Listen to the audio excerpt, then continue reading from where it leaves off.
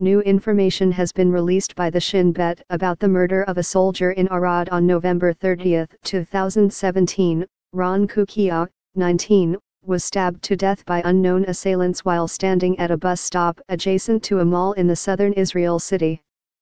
A gag order was immediately placed on the case and the identity of the attackers was unknown. Be the first to know. Join our Facebook page.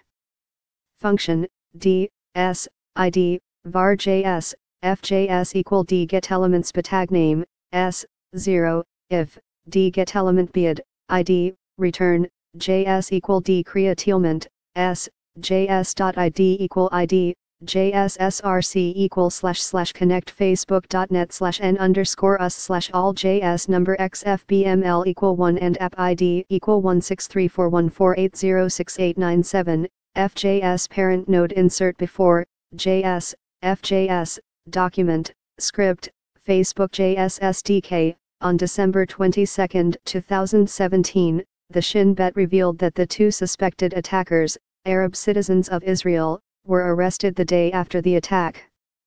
The two men, Khaled and Zoha Abu Jauda, are residents of the Negev and had no previous criminal record. In an interrogation after his arrest, Khaled Abu Jauda said his motive for the murder was revenge for IDF activity in the West Bank and Gaza Strip. The Southern District Prosecutor's Office is expected to charge the two with murder on Sunday, December 24, 2017. Share on Facebook. Share on Twitter. Tags, Israeli soldier stabbed. Arab Israeli stabbing.